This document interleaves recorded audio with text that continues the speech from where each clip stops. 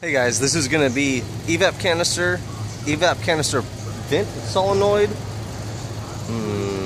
Egr valve, and Pcv valve on this 98 Chevy S10 6-cylinder. First off, Egr valve right on top. Right there. The Pcv valve is going to be on the driver's side. Are we going to be able to see this right now? It's right there. The driver's side valve cover.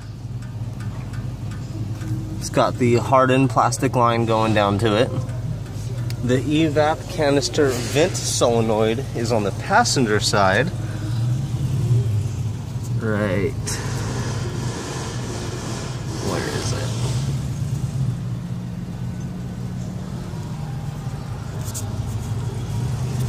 Oh, you can see this. Hopefully you can see that right there. Blue connector with the wire, it's circle. See it, see it, see it, see it, see it.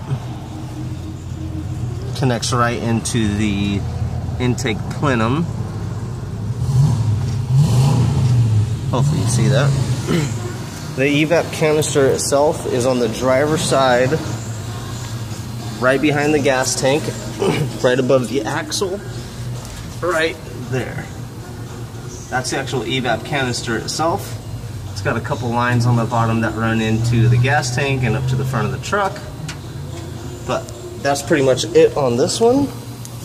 Remember to cover it with my hand. Like, subscribe, share. See you on the next one.